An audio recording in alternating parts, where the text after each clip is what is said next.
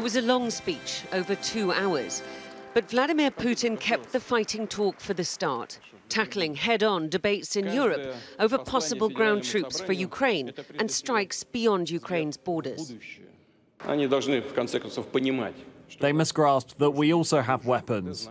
Yes, they know this, as I've just said, capable of striking targets on their territory. He said his forces in Donbass had the initiative and would continue to press on.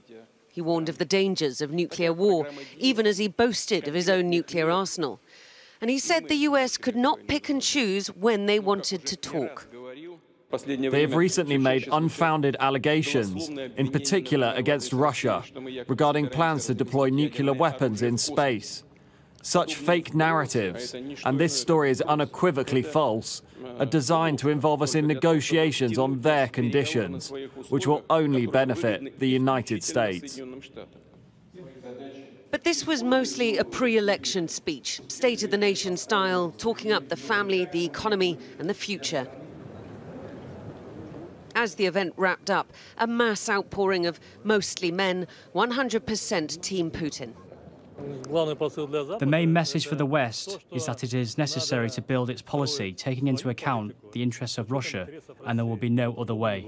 The West shouldn't be afraid. We're not going to attack anyone, that's for sure, but Russia attacked Ukraine? No, Russia is defending their people.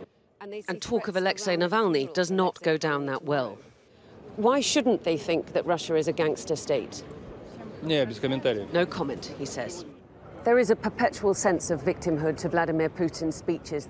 It's not us, it's them, the West is out to get us, whilst also saber-rattling, discussing about how nuclear war would be catastrophic. But I think the fact that we were even invited this year as Western press, where for a long time we haven't been, speaks to his confidence at the moment.